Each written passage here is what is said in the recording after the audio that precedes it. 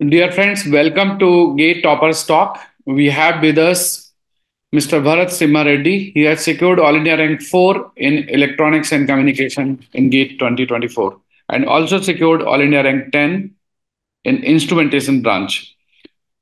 Bharat is passed out from University College of Engineering, Osmania University. He belonged to Hyderabad.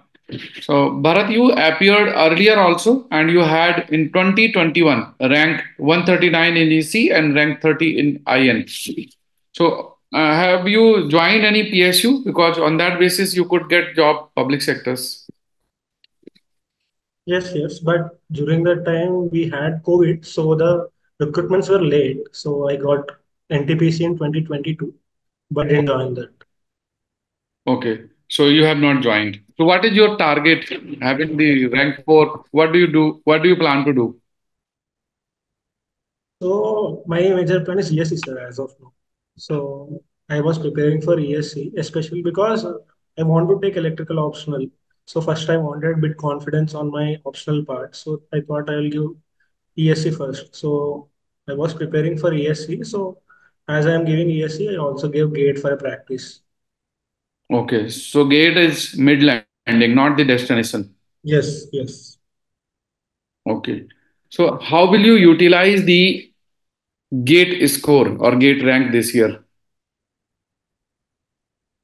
So I will be taking it as a booster for my ESC preparations. So for my ESC mains, it would be as a booster because it is giving Okay. me pretty good confidence on me. Okay. And what sources you followed in preparation? Any textbooks, So no textbooks, sir. I used to follow classroom notes and majorly learnings from the test series and PYQs. PYQs? So and test series in last few months or you practiced around the year? Around the year, sir, around the year. So I use test series more for the understanding the concepts in the subject because in pre-IQs they will be touching upon certain topics. There Hmm. are many places where the topics are not yet covered, which are Hmm. already covered in test series. So I gave a lot of weightage to the individual subject-wise test series Okay. Individual subject wise test series. because they are generally heavy in depth with respect to the subject. So I focused more on that in test series. How many hours you used to study in a day? Roughly, because I was working, I used to give around 3 to 4 hours a day. Okay. You join any private sector job? Yes, sir. Okay. So 3 to 4 hours per day. Yes, yes. Okay. And what was your general ranking in test series and was it similar to the actual exam of GATE? Like it used to range very heavily, sir. So sometimes I used to get 40, sometimes 80. Generally, the score was somewhere between 60 to 70. So rank was below 50 majority of the times. And how many marks you got in the EC branch in GATE? In EC branch, I got 69.67. Okay. So what should be approach of a student who is a fresher? When should he start the preparation or she start the preparation? From college time or from which semester? Yes. So the earlier the better, sir. Because generally the concepts will be similar more or less from the first year itself. Because EDC networks, this will be already started in the first year itself. So the earlier the better, I would say. So given if they are the college graduation, so they should be starting right away when they think. It should not be like I will plan from second year, third year. So start from today, like whatever the subjects that are overlapping, at least prepare that.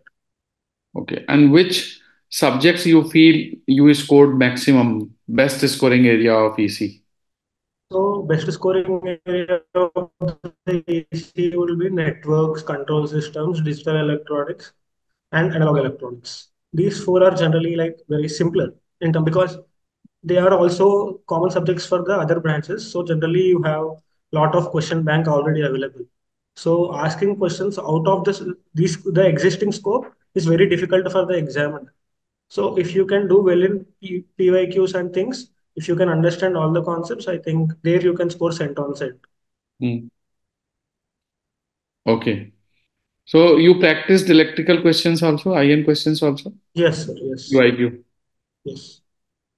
All common subjects, and also aptitude. I used to do aptitude and mathematics, all branches, like major branches, top six branches, where the key was already available, like solutions are already available. Okay. Numerical answer type questions you found more scoring, or the MCQ you found scoring? MCQs are comparatively better, sir, because generally they, like, if you see amount of time taken in the exam versus the marks scored, it will be very high for MCQs and MSQs, because you don't need to recheck the answer again and again. But whereas in NATs, you are expected to recheck.